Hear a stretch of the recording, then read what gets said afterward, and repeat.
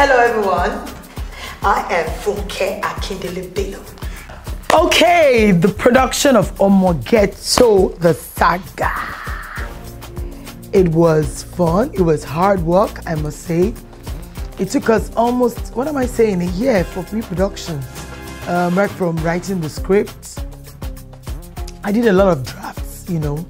We had close to like 10 drafts of Omo Ghetto, the saga scripts.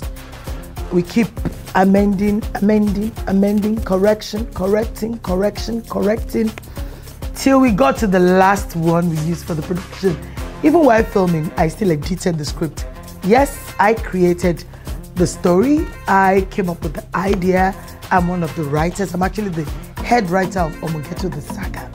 The original script of Omo Ghetto, the saga had UK scenes in it and Nigerian scenes. But when COVID-19 came knocking, we had to change things, move things around so that we can all be in Nigeria and film. So we had to change the story and we stayed back to film. It was a lot of work for me, I must say, but don't forget, this is what I love doing. Production is everything for me. It is my food, it's my water. I must say, I love it to the core. So I got in touch with some writers. I wrote with Collins and Mr. Akah, you know, back and forth corrections, but we came up with something nice.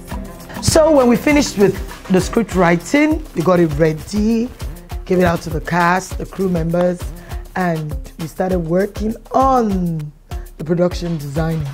I worked closely with Akah of Just Arts, and we had a swell time because we've been working together for a while now, from Jennifer's Diary, In the Streets, my siblings and I used to Rotown, and some of our movies on the same one production platform. So we got talking. I already know what I want for Omo Ghetto, the saga, what picture we want to achieve, you know, the template, what idea we have for it. And Leko is very creative and he came up with more designs. I corrected some, he corrected some of mine, and we came up with a masterpiece. All the sets are so beautiful. I love them all, from Stone's house to Lefty, Mrs. Benson's house, to the hideout. I must say, I love all the hideouts, all the Askamaya bees den, you know, their den, the exteriors, the Askamaya ghetto itself. It was beautiful all through, I must say. So, getting the set ready was fun with Leko Akah.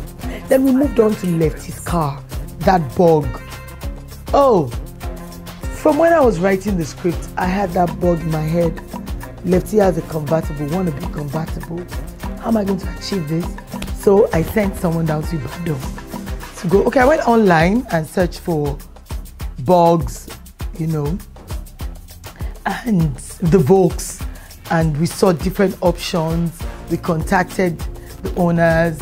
A yes, no, a yes, no. Oh, bad condition, is still good, it's not good, till we got the one we used. So I sent someone down to Ibadan, go and get this bug for me.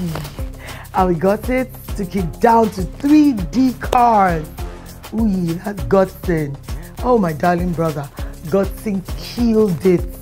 That bug that we took there, that was looking old school like, you know, it just cut it, you know, shaped it up, painted it, fixed the interior. I must say, he did a great job. Thank you so much, God bless you. 3D cars, thank you, thank you. I love Lefty's car. It's beautiful. I love it. The graffiti was designed by Leko and we brought it to life. It was awesome. So moving on to wardrobe, makeup, costume, I wanted colors. Askamaya bees, Askamaya Ghetto, they love colorful hair. If you can remember the Omo Ghetto one, we had the colorful hairdo there, and we still wanted that in Omo Ghetto, the saga. So I called back the hair stylist, created the style. I created all the hairstyles, and right from the first Omo Ghetto to this one, I just got a very good hairstylist to come and work with me, and told him this is what I want. Especially Choko's hair. I actually styled Choko's hair myself, touched it here and there till we got what we wanted. It was a lot of work. We actually delayed production on set because I kept saying, no, change it, no, change like this, oh, let it be trendy a bit, let it look, till we got what we wanted. It was worth it though. Then, another part of the pre-production was the training. Oh my God. I hate workout. But we just had to stay fit, to keep fit. We wanted to do all the stunts ourselves, the punches, you know, the kicks, the flips and everything, the pushing here and there. We wanted to do it ourselves. We don't want anybody to, we don't want a stunt person to do it. Chioma wanted to do it herself. Eniola, a character. Bimbo Thomas wanted to do it. When we did the first Omo Ghetto, we were very, very fit there. But now too much eba. God will help us.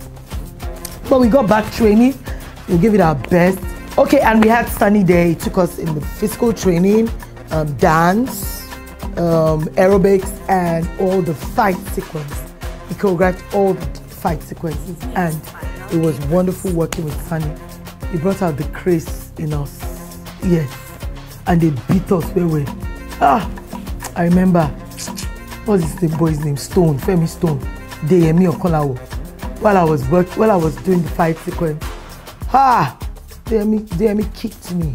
Yeah, the mark is still there inside my mouth. I couldn't cry. I had to hold on till we finished the scene. It was a lot of work, but it was worth it. Okay, creating Lefty's character. Lefty has always been crazy, but I had to work more on her, you know. Now she lives in VGC as a mother. That's the mother that adopted them. Mrs. Bensi is loaded. She's got cash. My mom's got dough, you know. So she can afford all these trendy shoes, outfits, expensive looks. But Lefty loves to wear haircut. She is a tomboy. So I had to cut my hair again. Yes. I didn't find it odd cutting my hair because I'm an actor, don't forget. I like to give you my best. Yes, there are makeups you can use to achieve the look, but I'm very organic. I love the natural thing, you know. And it won't cost me anything to cut my hair. Yeah. So it was fun for me. I just wanted to do it real, do the best, give it my all. And I did it. And working on OMOGHETTOTHESAGA was easy for us because 85% of it was filmed inside SceneOne Studios. Outdoors, interiors.